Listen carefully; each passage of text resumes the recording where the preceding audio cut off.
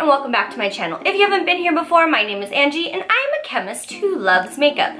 And today I'm going to be talking about another Kylie Jenner's skincare line product, and I'm going to be talking about the Vanilla Milk Toner today. And this is because I think this is the most unnecessary product out of her product line.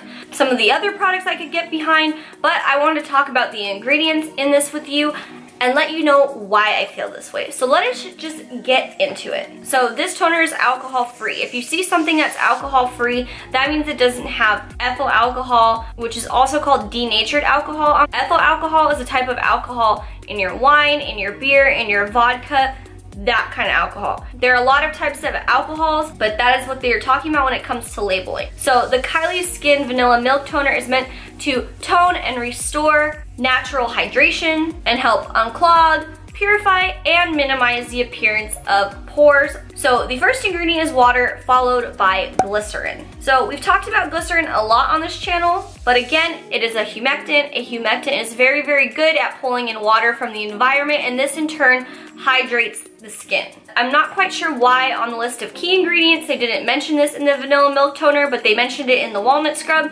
because in this case, the toner is going to stay on your skin and therefore the glycerin would have more of a benefit, but they didn't talk about it. I am not sure why. So this will definitely help hydrate the skin. The next ingredient is squalene. So this one is derived from olives. It can also be derived from shark fin, but I'm sure it's more common to use olives now. And this is an oil which is found naturally in the skin. And as we get older, we produce less.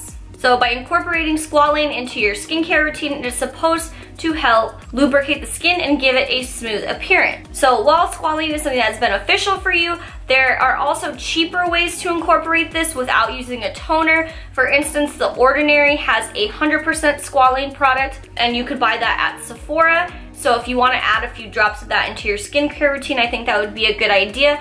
In any case, a lot of the hydrating properties of this toner you can find in a moisturizer, and that should be sufficient enough. And so that's one of the reasons why I think this product isn't a good use of your money, because a moisturizer should be doing its job and you shouldn't need the toner for hydration purposes. It's also very interesting to me that she decided to call this a vanilla toner. I can't see anything in the ingredients list that indicates that it is sourced from vanilla, so that means it probably lies within the fragrance. And I think this is interesting that she did make this fragrance, because in every other product she made fragrance free. So it's interesting for this one that she chose to make it what she calls lightly fragrance. Lightly obviously is very subjective, so to her maybe it's lightly, to somebody else it could be a very strong vanilla smell. I'm unsure if they thought it was necessary or if she just wanted it to smell like vanilla, because from looking at the top 4 ingredients, none of them, according to specifications from different suppliers,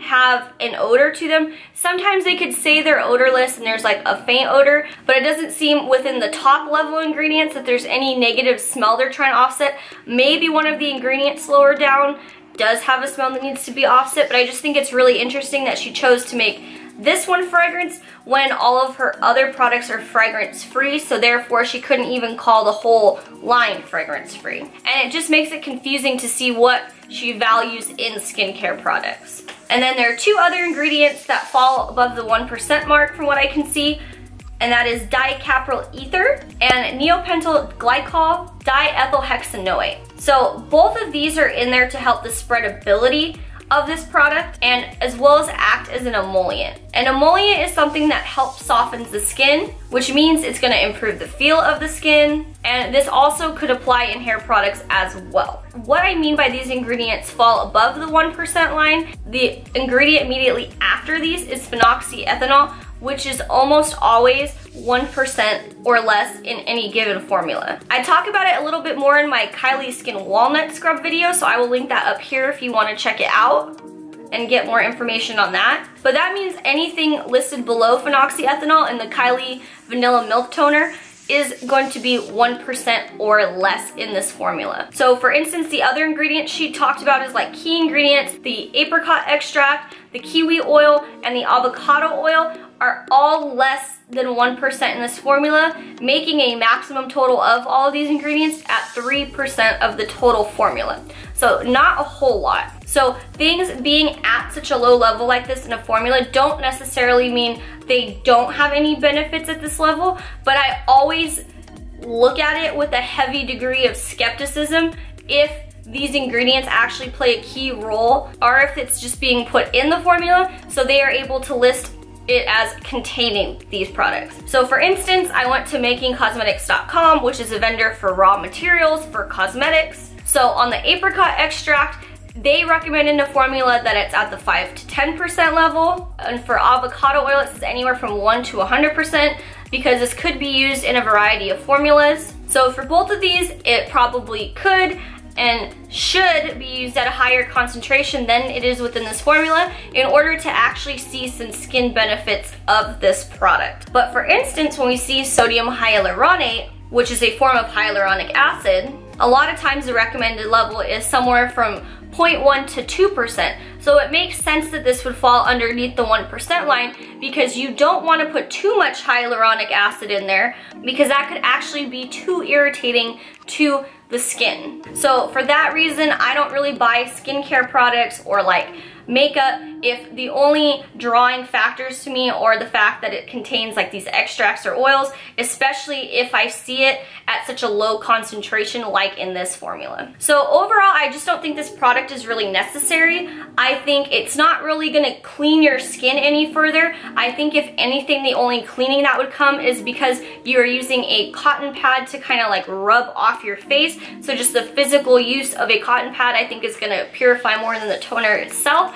And I think in terms of restoring hydration, a moisturizer should be able to do that on its own. You shouldn't really need this extra step in your skincare routine, in my opinion. So let me know down in the comments below if you learned something today. And if you want to see more videos like this, don't forget to click the subscribe button. And as always, I will leave my product links and some of my resources. So as always, I will leave product links and resources down below. And with that, I will see you in my next video. Bye!